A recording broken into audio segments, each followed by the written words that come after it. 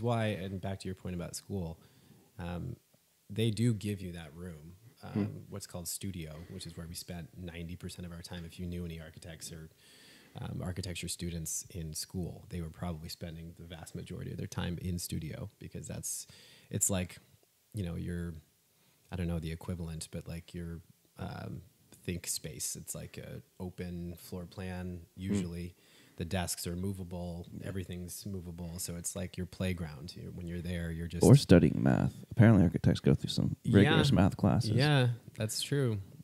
Structures, history. Because you also have to know all the materials everything's made out of, right? So. Yeah.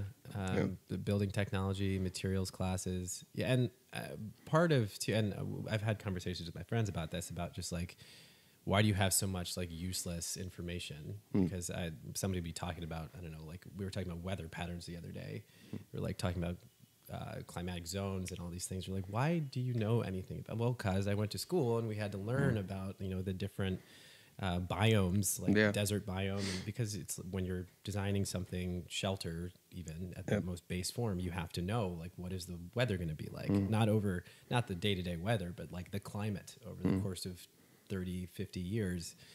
So that kind of information that you think, I guess, when you're in school might feel unnecessary or superfluous. It's like, why am I learning this stuff? It has nothing to do with what I want to be actually doing. But then, you get on in years, you start to realize, okay, that's where that comes in. Like, that's actually important now. Yeah.